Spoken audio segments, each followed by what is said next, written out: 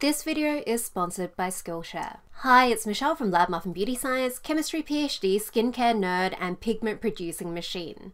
I am super prone to pigmentation. It runs in my family. Here is a photo of my dad. Unfortunately, I inherited these genes. My sister did not, so I took one for the team here. I've talked about visible light and blue light and their effects on pigmentation in lots of detail before. I'll link those videos in the description. But there's been more studies done since then. Fortunately, my conclusions are still correct. Phew. In short, the vast majority of us don't have to worry about visible light or blue light coming from our screens. There just isn't enough light coming from them. But if your skin is darker and more prone to pigmentation, you might have to worry about visible light coming from the sun. Visible light from the sun, in particular short wavelength, high energy blue light, can make pigment problems worse. The main ones are melasma and post-inflammatory hyperpigmentation, so this is stuff like the dark marks that you get left on your skin after acne. So today I'm going to give an update of what we found out about protecting your skin from visible light, and you might actually be doing it already. If you like nerding out about the science behind beauty products, click the like, the subscribe, and the notification bell so you don't miss any videos.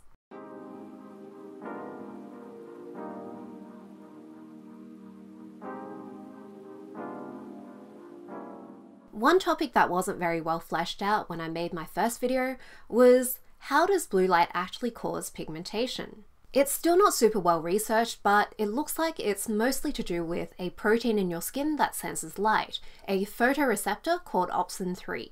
Once opsin 3 is triggered by enough blue light, it sends a signal to your skin, the melanocytes in your skin, these are the pigment producing cells, to produce more pigment. It might also have something to do with oxidation and free radicals, but this seems to be less important. So there are some studies that have found that some antioxidants can seem to help with reducing how much pigment you produce after exposure to blue light. But most of the focus is now on preventing that blue light from getting to your skin in the first place. Basically, it's on making products that work like sunscreen, but for blue light.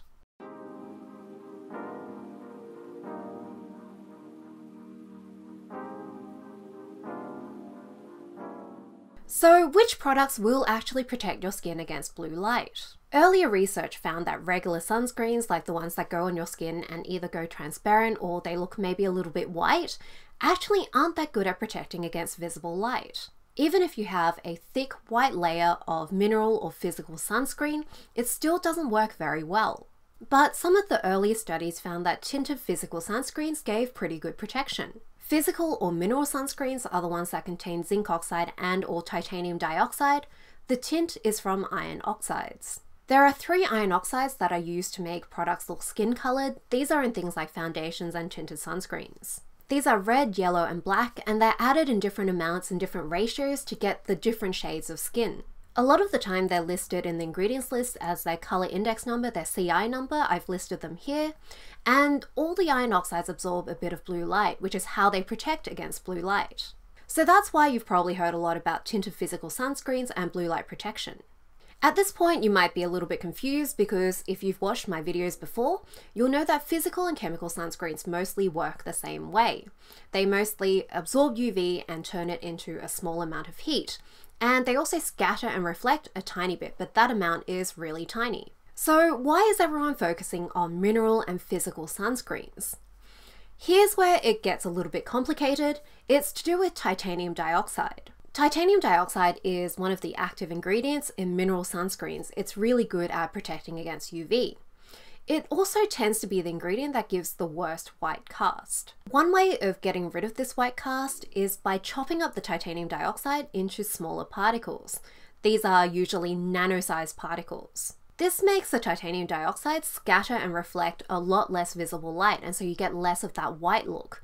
And it also actually increases UV absorption, so it actually works as a better sunscreen filter. But on the flip side, it tends to make it worse at visible light protection. But when you have bigger particles of titanium dioxide, so this is 200, 300 nanometers, this tends to give really bad white casts because it scatters and reflects so much white light. These bigger particles are also worse at UV protection, so they're not really used in sunscreens, although sometimes they do form by accident because if you have uncoated titanium dioxide, it tends to clump together and form these bigger particles anyway. And that tends to bring down the SPF protection and give unnecessary white cast. But this scattering of visible light that's so annoying in sunscreens is actually pretty useful for visible light protection. Scattering means that the path of the light gets changed, and so instead of taking a straight line through the sunscreen film, it'll actually bounce around in the film for a bit longer. It takes a longer path. And if you have iron oxides in there as well, then that means there's a higher chance of it hitting some iron oxide and getting absorbed before it gets to your skin. These larger particles are called pigmentary titanium dioxide, and as you expect from the name, they're used in pigments, they're not used as sunscreens. It's the main color ingredient in things like white eyeshadow and white eyeliner, but you actually find it in lots of other makeup products as well. A white color is really good at covering stuff up, it's really opaque. It's used in foundations and tinted sunscreens to give them coverage, and in fact you actually usually find more titanium dioxide in these products than you find iron oxides. It's like how if you have a dark thing and you want to paint it a light color, you usually cover it up with white first and then paint the light color paint on top. So if you see a tinted sunscreen and it has titanium dioxide in it, it doesn't necessarily mean that it is a physical sunscreen. If it has these larger particles of pigmentary titanium dioxide in it, then that titanium dioxide isn't helping with the UV protection, the sunscreen part, but it is helping with the tinted part. That means that the sunscreen part isn't actually that important. I mean, it is important, it's super important for protecting your skin against UV, and UV is more strongly linked to pigment and other changes in your skin than visible light is.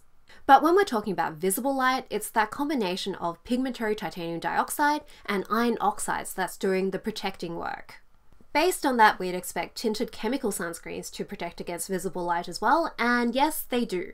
In a study from Brazil, the researchers looked at 41 different tinted sunscreens. They measured how much blue-violet light went through a layer that was 2 milligrams per square centimeter thick, the standard amount for a sunscreen. They found that 26 of these sunscreens, which is almost 2/3 of them, blocked over 99.9% of the visible light, and this included both chemical and physical sunscreens. In the same study, they also tested 3 non-tinted sunscreens, and they found that they didn't protect against visible light much at all. And so based on that mechanism, foundations also protect against visible light. And in fact, in a couple of studies, it was actually foundation-like products with high coverage that gave better visible light protection than tinted sunscreens. This isn't too surprising because a more opaque product will have more pigmentary titanium dioxide and more iron oxides. In one study, they found that a foundation with SPF 35 gave better visible light protection than a tinted sunscreen with higher SPF protection.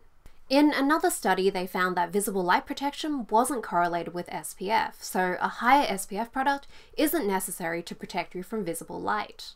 Then why are so many of these visible light studies on tinted sunscreens rather than on foundations? I think that it's just because a tinted sunscreen is way more practical for most people who aren't skincare and makeup enthusiasts like us. A lot of us prefer using 2 separate specialized products because it means that you have a lot more control over the final outcome, how the final look is. Tinted sunscreens only come in a few shades, and so if your skin doesn't match one of these popular colors according to someone in product development, then you're not going to have a good color match. It's a lot easier to get a good color match if you use a foundation. There's also the fact that most of these studies tested the product at 2 milligrams per square centimeter. This is a pretty unrealistic amount for most tinted products. It can make you look like you've got face paint on. So if you're only relying on a tinted sunscreen and that tinted sunscreen has too much tint to apply the proper amount, then you're going to have less UVA, UVB, and visible light protection. But if you have a separate sunscreen as well, something that you can apply a lot of, then at least you're not missing out on that UV protection. But you can imagine how hard it would be for a dermatologist to convince someone who isn't using either sunscreen or makeup to suddenly start using both. It's much easier to convince them to start using a single product, and this is the direction that most companies seem to be heading in. Hopefully the extra focus on tinted sunscreens means that they'll start making more shades. And the fact that visible light affects people with darker skin more hopefully means that they'll put more effort into making darker shades that actually match darker skin. This isn't really something the beauty industry has been really good at so far, so I'm not sure how optimistic I should be. So in short, if you want to prevent pigment from the sun, your best bet is high UVA protection and a tinted product with heavy coverage. That can be a sunscreen and a separate concealer or foundation, or a tinted sunscreen that goes on well. And like with UV, there are other ways to avoid visible light exposure that's not just sunscreens, and if you use them with sunscreens, it tends to work better. So I'm talking about things like staying in the shade during the middle of the day when it's the sunniest, and using things like hats and clothing to protect your skin. I hope you liked this video. If you did, click the like, the subscribe. Also leave me a comment letting me know what else you want me to talk about. You can follow me on Instagram, TikTok, and check out my blog as well. Thanks to Skillshare for sponsoring this video and for allowing me to make super nerdy deep dives into pretty much anything I want, which is honestly so nice of them. Skillshare is an online community that has thousands of classes on lots of topics like design, photography, web development, marketing, and analytics. Most of the classes are less than an hour, so it's really achievable to learn something new, even with a tight schedule. I recently became obsessed with houseplants.